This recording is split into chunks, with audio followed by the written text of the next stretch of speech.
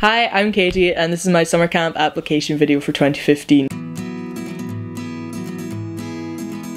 I just want to let you get to know me a bit better, so I'm going to talk about some of my projects, what I've done in the past, and give you a little tour around Glasgow. And hopefully you will hire me, please, pretty please. So I've been doing creative things since before I can remember. Here's a picture that I drew of my dad when I was about 3 or 4, and you'll be happy to know that I've come along quite a bit since then. This is Glasgow School of Art, where I've attended for 3 years, and that's where it burned down.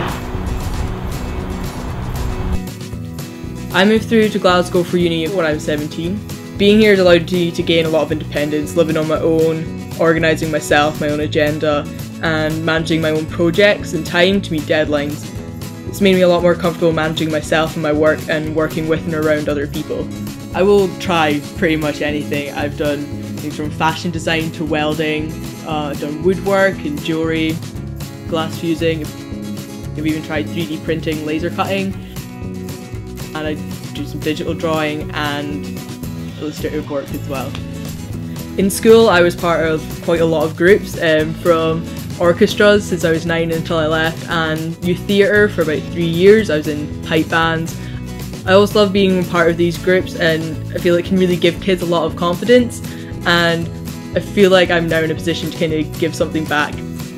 I went into my school between my first and second year of uni to go in and talk to some of the pupils about my time in university and what I did for my portfolio work, working up to that, and helping the 5th and 6th years that were thinking of applying to university, and looking at the portfolios, telling them what I did, what they can expect, and helping them with their work.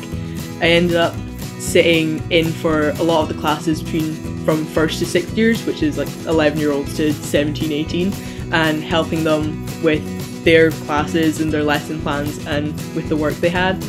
I enjoyed it a lot more than I expected, and it made me really think about teaching in the future.